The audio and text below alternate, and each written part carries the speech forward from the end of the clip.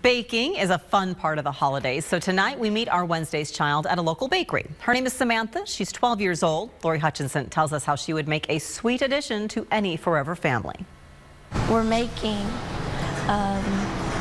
oatmeal cream pie cookies. I think they're gonna turn out good. And you'll push the dough against the side of the bowl like that.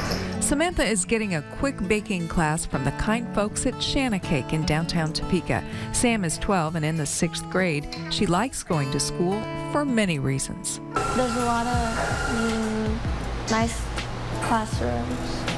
We have our own lockers. We get a little bit of free time if we finish our work.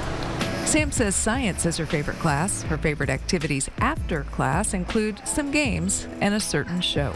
Just chill and watch TV, Vampire Diaries. I like to play sport, soccer, football, and boxing. Someday, Sam would like to use her creative side. Maybe like an artist, because I like to draw and paint.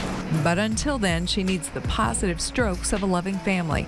She hopes to be adopted by a 2-parent family who likes to travel.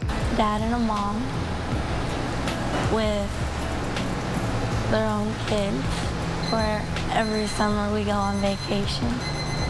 And sometimes on Christmas we go on vacation. So maybe next Christmas, Sam could be on vacation with her own family, one that provides the right ingredients to make life sweet. How's it taste?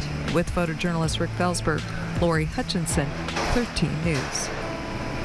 For information about Sam or other kids in need of adoption, you can call this phone number, 855-236-7857, or browse their website, adoptkskids.org. A special thanks to Shanna Cake in downtown Topeka, makers of lots of allergy-free treats, and our sponsor for Wednesday's Child, Wendy's. Righto. Thank you, Lori and Melissa. And those oatmeal cream pies, they look amazing.